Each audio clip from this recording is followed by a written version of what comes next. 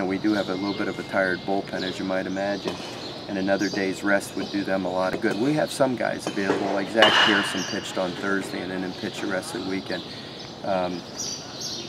We didn't use Hunter Newman on Saturday, Sunday, and obviously today he won't. So we'll have some guys, but like Stallings won't be available tomorrow night. So hopefully Bouman and Reynolds can get us through the majority of the game, and we just have to use a little bit at the end. And then on Wednesday we're going to start Jake Godfrey in the game Wednesday against Northwestern State.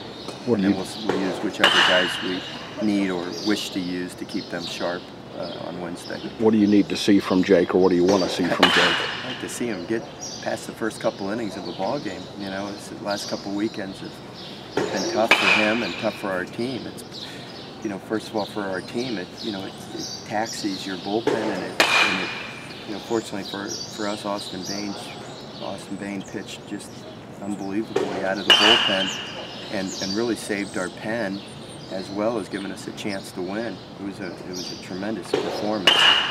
But typically, when your starting pitcher doesn't make it past the second inning, boy, it really puts you in a real bind.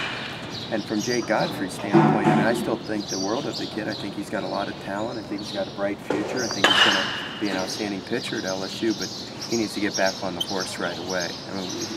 I told him, I said, you pitched a grand total of 2 innings in 2 weeks. We need to get you out there and get some mound time. So he's going to go Wednesday and hopefully pitch a good ball game on Wednesday for us.